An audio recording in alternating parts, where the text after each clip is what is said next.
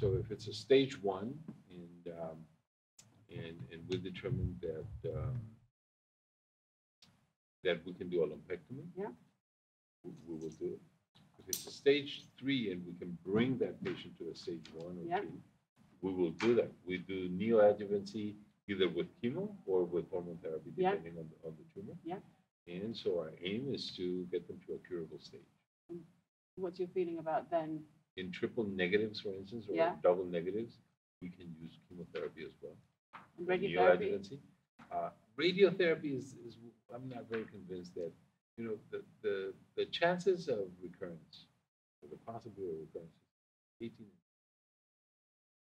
And radiation therapy may reduce that to about 15, 12%. Mm-hmm. And I think the gain is not sufficient. So I'd rather, if it's a hormone-dependent tumor, surgery, Mm-hmm. and follow with hormone blocking. Mm-hmm.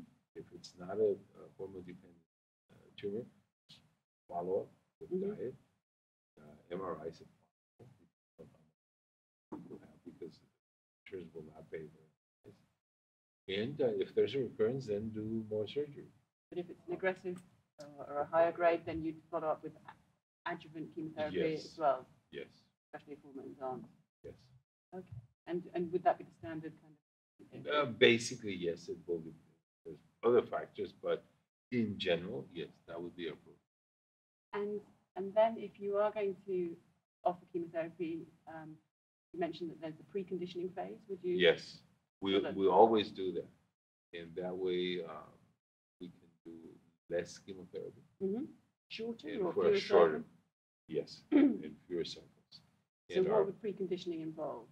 the Physical aspects? preconditioning is basically the ozone therapy. Mhm. For Because- everybody?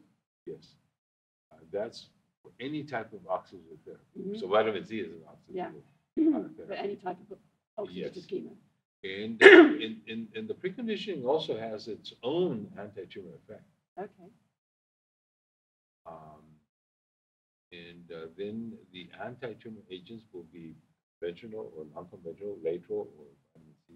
Since, And you'd give the patient a choice about that, or would it? it will depend. Obviously, the patients always make the choice, but it will depend also on the type of tumor. Sarcomas, for instance, Mhm. is really a waste of time to give lateral. Mhm. It's very little or no effect. Sarcoma.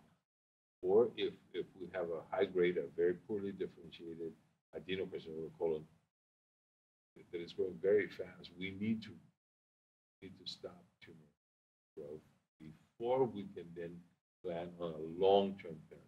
Right. So if we, in any patient, our aim first is to stabilize the tumor or to reduce tumor as much as possible. And then our long-term survivors Mm-hmm. are the ones that after we achieve that, conventional or a combination of alternative, then only the alternative therapies will be very effective for the long term. And And that's something that a lot of people don't understand. So they believe that alternative therapy can solve all of the problems in all types of tumors. That's not true. I often, if people are sort of hesitating about what the chemotherapy is likely to achieve, I often talk about maybe sending off half of the opposing football team and giving the body a better chance to Yes, kind of what I tell get them the is upper hand. similar to that is just leveling the playing Yeah, field. exactly. If the tumor is way ahead of us, we need to put stumbling blocks. Yeah. So that we And can once catch up. you catch up, then alternatives and natural elements have a chance. Yeah. And So, so you yes. talked about the sort of physical aspects of the ozone as a part of the preconditioning. Yeah. Do you also use Many essentially nutraceuticals and supplements that we use as transduction signaling elements. And will those go through chemotherapy as well, or Yes, would you normally stop? always.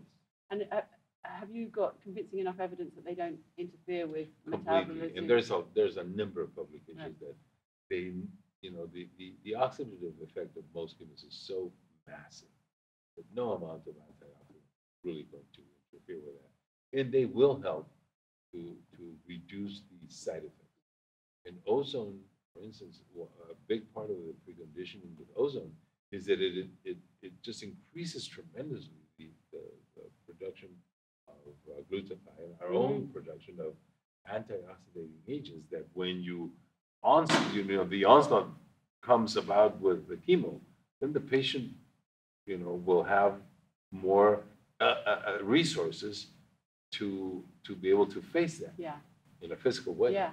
So that's basically why do you we do it. any fasting before chemotherapy? Because there's some interesting research about. Yeah, there's quite a bit of research that also with vitamin C that we did a very interesting study with Fasting before vitamin C. You with mean, fasting, yes, right, the same as right, chemo, because it basically acts as at high dosages it works like that. Stress, yeah.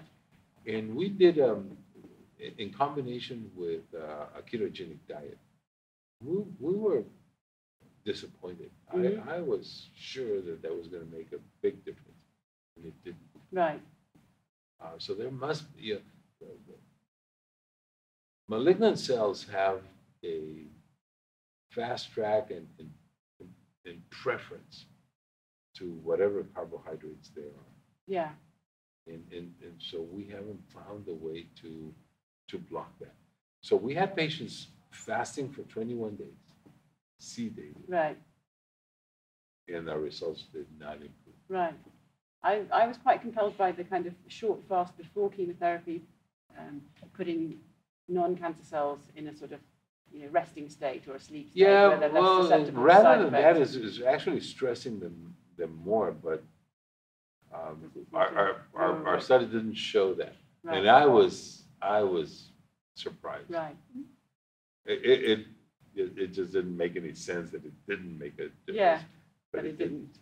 And I know that you put up a slide about the holistic approach. So as part of your preconditioning as well, you focused on the physical side of things, but what do you do On the for emotional, psychological, we and do a lot, spiritual and side? in fact, I would attribute a big chunk of our success to the fact that we provide tremendous resources emotionally and spiritually to our patients, because we do not give credit enough in medicine to the power of the mind. And I think that psychoneuro endocrino-immunology is a major part if you want to have success.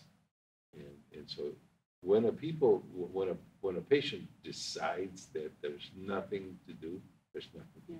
And I think that's the same. You presented your statistics compared with NCI data, and our centre is similar, that people choose to come to us. It's not a randomised decision. So in a sense, the criticism has always been that if you get better survival rates, it's because people are already in that empowered why don't you take advantage of it then?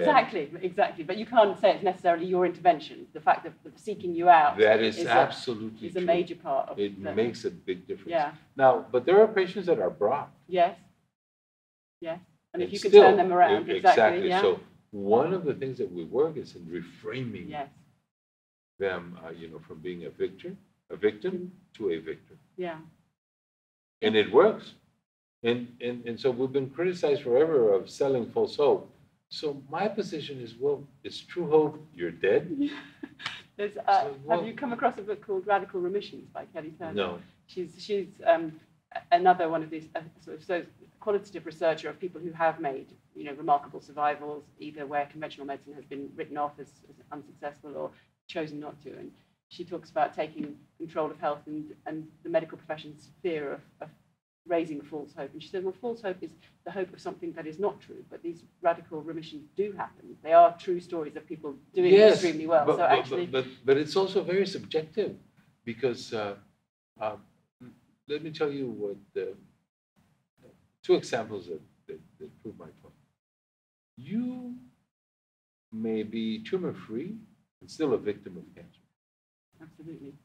You've gained really nothing. Yeah. That's when the rate of recurrence is so high. Yeah. And you can be riddled with cancer and be completely in victory. How? I've had patients tell me cancer is the best thing that ever happened to me.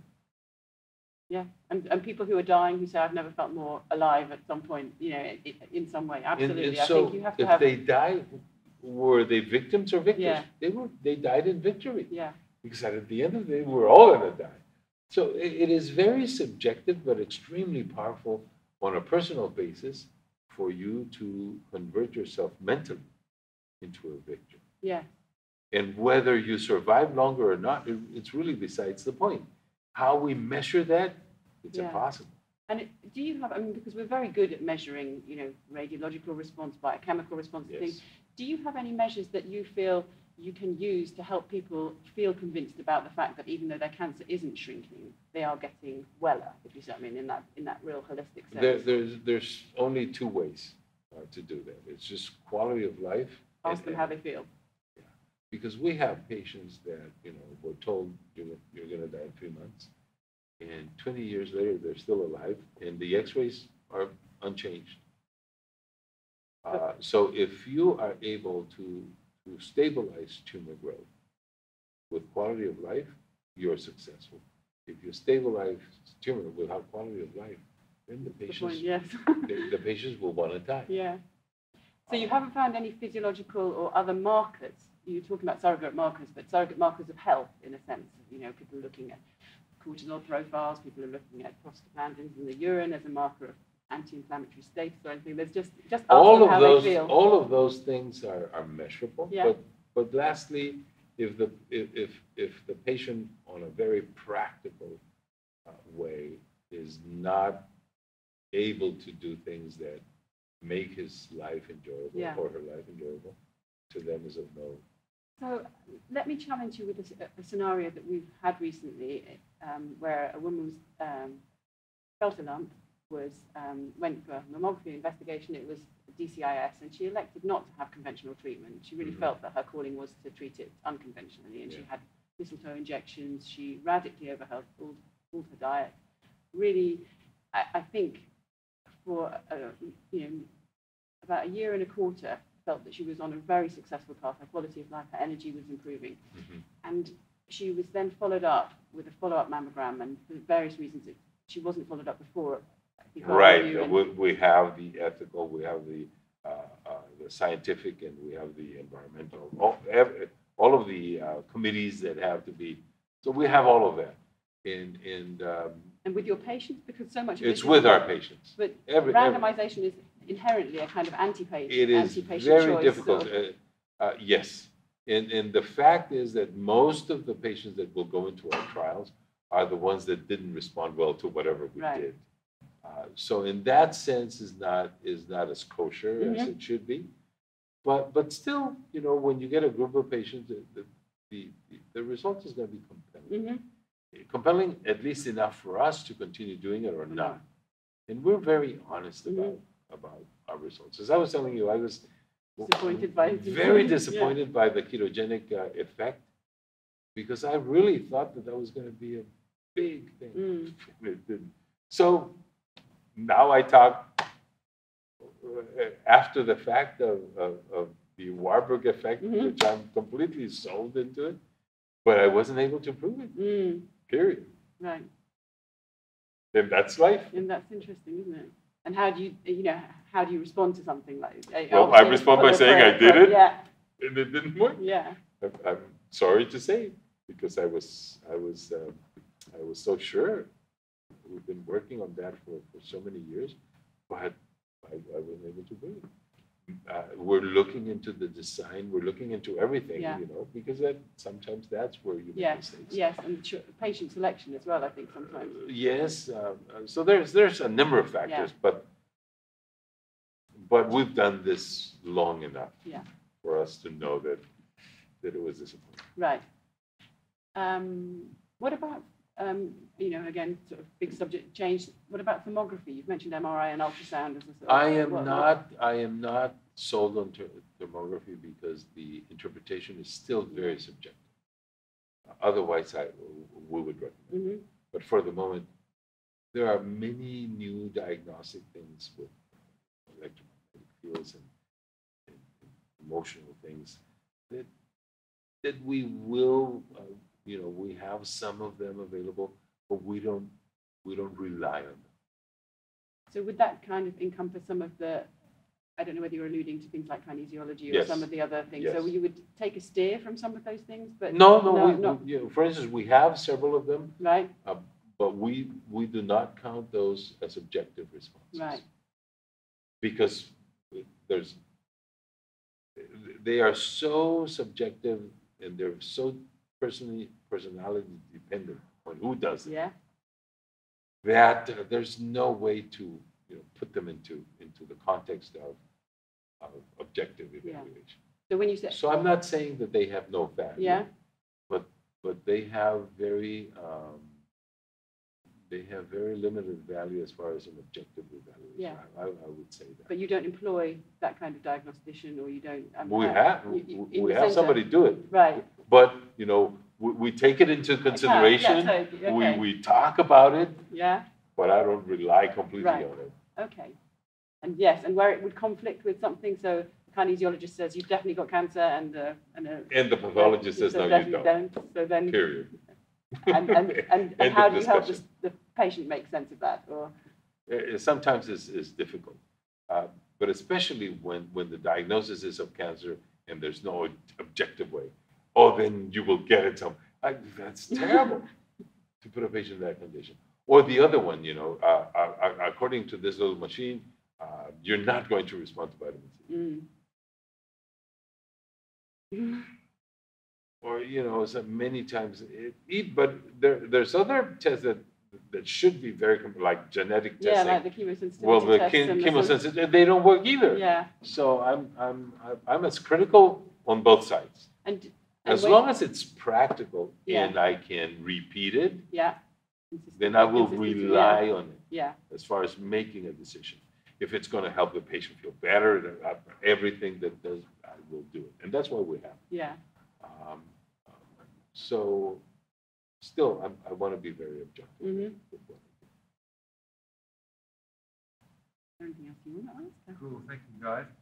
Yeah, I've got a sort of personal interest in the thyroid gland. Yes. And I've been studying with some American doctors at the National Academy of Hypothyroidism, nahypothyroidism.org.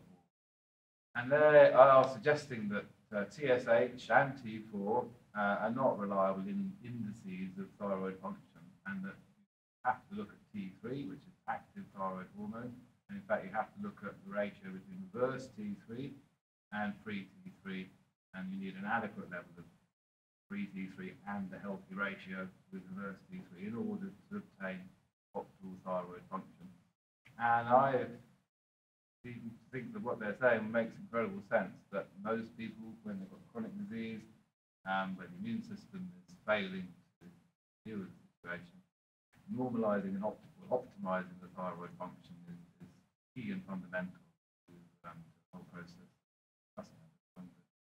I think you're right. The thyroid is really the one that has the reins for every other gland function.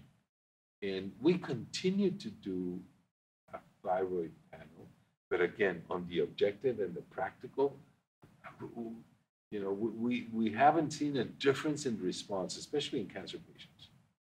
We went to the point of not believing thyroid testing because it's so subjective. It's one of the very subjective elements. And we went to temperature and to many other ways of really trying to find out thyroid function. And so when we optimized that, we didn't see any better results than the ones that when we didn't optimize them.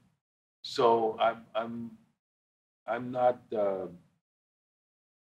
sufficiently an expert on that area. But as I tell you, from a practical point of view, to me, it made a lot of sense. And this was years ago. I can tell you when we did that study, that comparison. And the information was compelling enough for me to say, well, if I can improve thyroid function, then the rest of the therapy should work better. It just sounded logical. So we did it, and we didn't see. Maybe we didn't really improve it. Because the measuring tools are not there for us to. Maybe they weren't there now, but there's a lot of research. There's a lot of new things now, and you're right. And it's good that you mentioned it. I'll look into it again. We did it very, very diligently, because I truly believe in the hormonal aspect of balance. But as I tell you, in the people that we thought we had better or improved or good balance of thyroid function, did not respond any better than the ones that supposedly did not have it. It's interesting because you often, I mean, it is back to this sort of synergistic approach, isn't it? And, you know, we're hypothesizing about what's the key kind of modulator, because presumably, you know, if you're looking for the one central gate to kind of health, then, you know, maybe there isn't one, and maybe you can have. Yeah. I've never been a fan of evolution, but when I look into these things, it's like, how can you believe in evolution? It's just so complicated. Everything is so complicated that it's just, you know, it's just impossible that we just happened by chance and came from the monkeys. It's just not possible. Thinking about the synergistic approach, I wonder whether, do you feel that there's a standard program that most people should be encouraged to kind of, on their list of things that we do? Or is yes, for cancer patients? Yeah. Yes. We have a very standardized protocol for home therapy. Right. Obviously, you know, every patient is going to respond differently, but it's based on a very profound scientific basis. Do you get all a of the sense things that we give our patients to go home? Right. And do you get a sense that sometimes I feel that, you know, this person's greatest area in need of healing is in the psychological domain or in the emotional domain. You don't tailor your treatment. You'll focus on everything. On the very physical aspect, it really shouldn't matter. Right. That the response is going to be better if they are mentally and spiritually into it. There's no question. Yeah. But again, that is. But I think sometimes whatever you're doing physically, that's not the cause. You know, that's not where your main, you know, pathology, if you like to call it that, or whatever. Very true. I did but maybe it helps to believe in, or helps to have that structure. And I'm going to have to go, but I'll finish with this. I did a review of, I think it was 22 clinical trials that we've done over the years. And I wanted to find a common denominator on the long-term survivors, because there was a variation of the protocols that was wide. Mm-hmm. And the common denominator of the long-term survivors were the ones that kept their diet. Mm-hmm. And, well, diet, there's no question. We all believe that diet is important, but that important? Right. And there's no way of proving it. Mm-hmm. But what my sense is, the people that keep their diet, at least 3 times a day, they're giving a very strong message to their body that they care. I am sacrificing for you. Mm-hmm. It's impossible to measure, but that's my only explanation. Mm-hmm. So, yes, you know, they have a program. It's based on whatever, but the messaging is extremely powerful. There's no way to measure that. And I think, you know, that comes across in some of these studies where they've looked at remarkable survivors, and some of them have been doing very different things, but they've been doing something. And you have remarkable survivors that are optimists, and you have there are pessimists. Yeah. But that's, you see, that's the way they're wired. You know, a pessimist doesn't mean that he cannot be optimist about his future. He just looks at it in a very different way. So those reactions are very different. I think that a lot of it is a messaging. So I tell my patients that mixed messages to yourself are very bad. Mm. A mixed message would be, well, you know, I came to Mexico, I'm doing everything right, but you continue smoking. So your body is saying, well, what is it? Do you want to heal me or do you want to kill me? And mixed messages, as in relationships, are bad. Mm-hmm. Within yourself are very bad.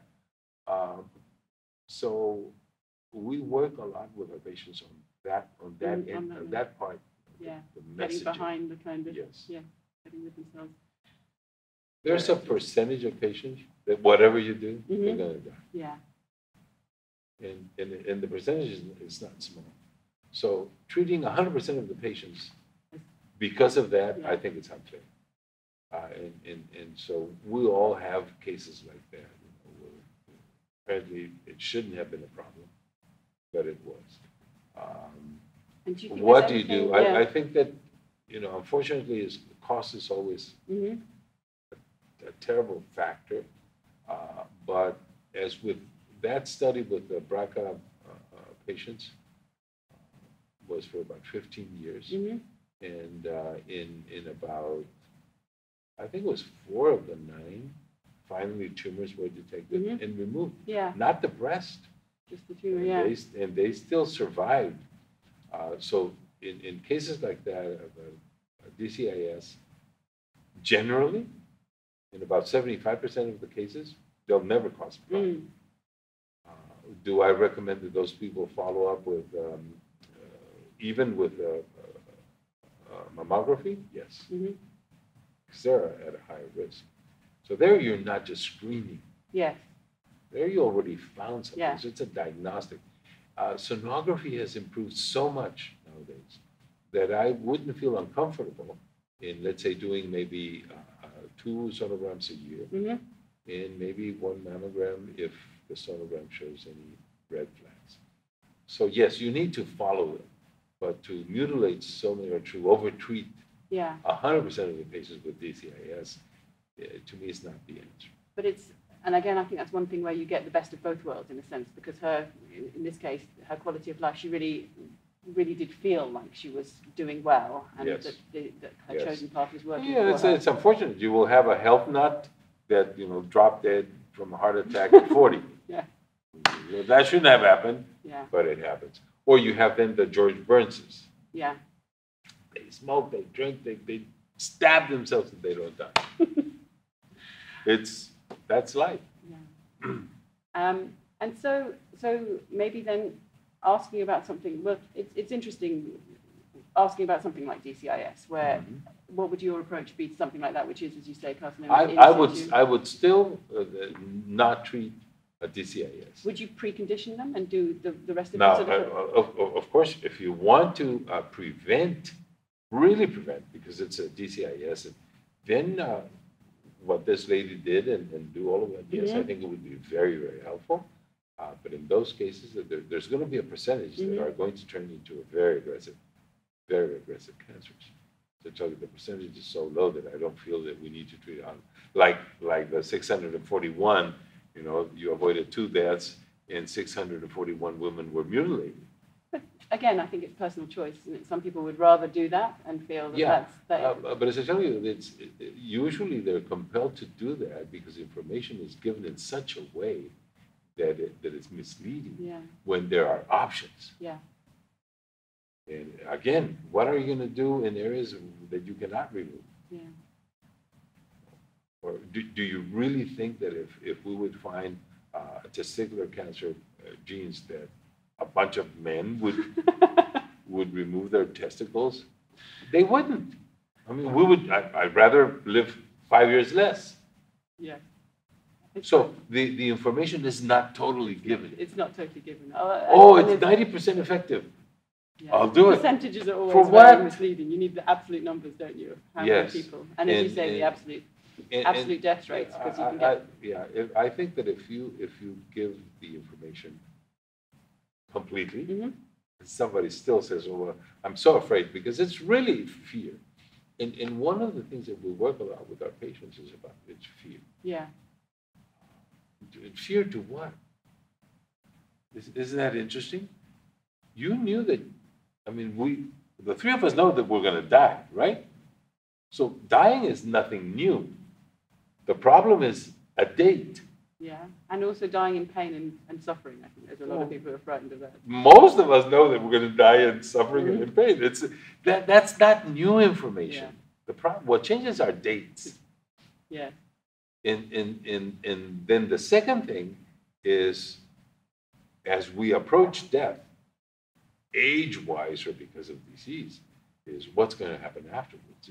It's a tremendous amount of fear. So I'm not worried when I'm 50, I'm combing myself, what's going to happen to me if I die, and after I die, 30 years from now. I'll worry later. Mm-hmm. But now I've been told that I'm going to die in 6 months. Wow. Now I'm an atheist and I'm thinking about, wow, what if I'm wrong? And all of those things. So your emotional reaction is going to be based on your spiritual fortitude. Yeah. And your culture's notion of death and notion of... And so once you are able to help somebody resolve that issue, the fear factor drops tremendously. Yeah. And so one of the things that I tell my patients is you have to come to the point where you feel so comfortable about eternity, regardless of your system of belief, mm-hmm. where you would say, like Eleanor Roosevelt said, yesterday is gone, tomorrow is a mystery, today is a gift. Mm-hmm. That's why they call it present. If you're not going to enjoy the day, nobody knows that if we're going to be alive tomorrow, right?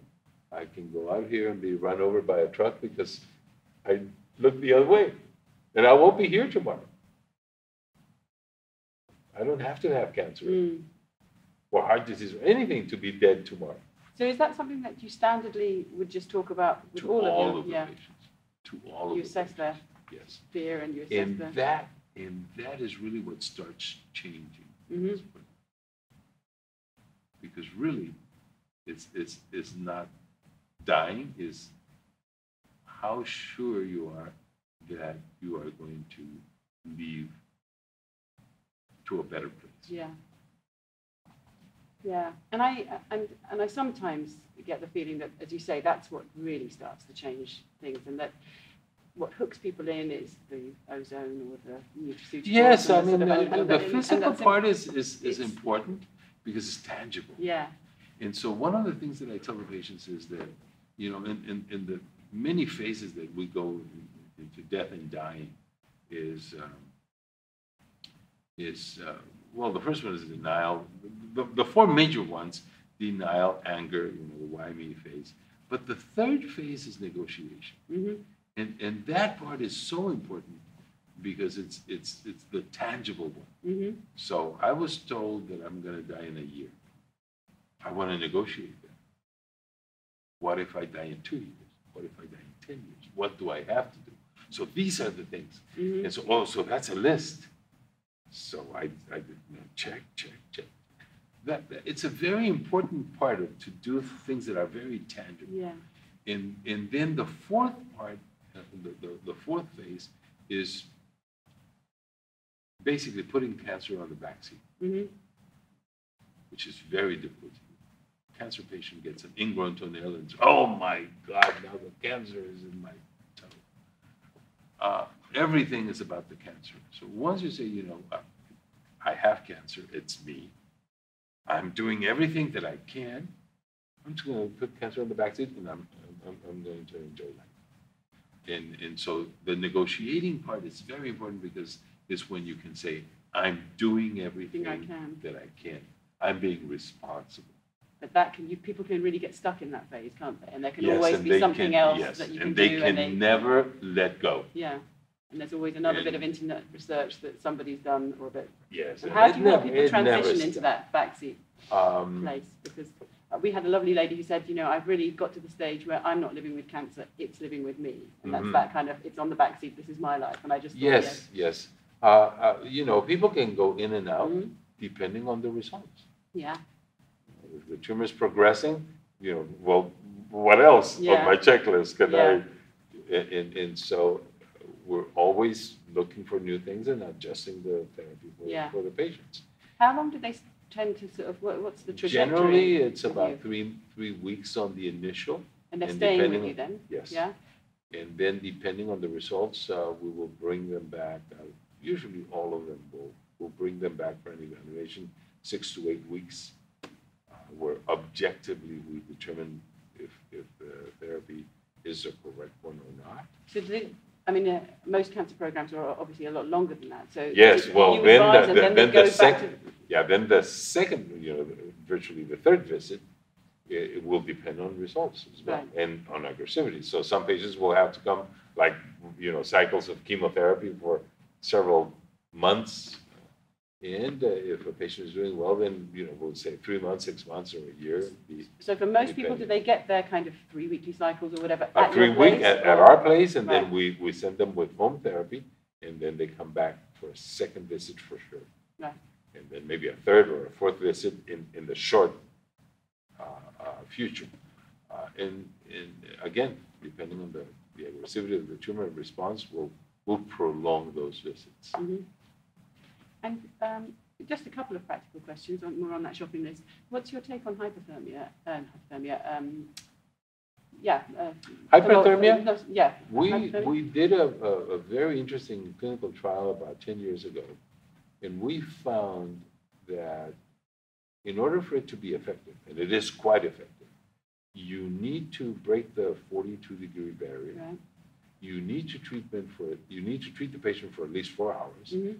and then you need another 2 hours cooling down. Right. At that time, we needed to have the patient really anesthetized. Right. There was no way, and it was very effective. But the criteria of exclusion was so high, and the whole process was so expensive that we stopped doing it.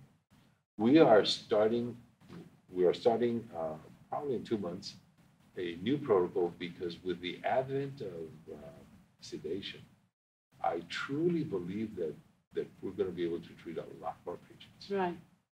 And but the results were very complete. Mhm. It's just that it was so harsh that very few people Well, were what's the- candidates.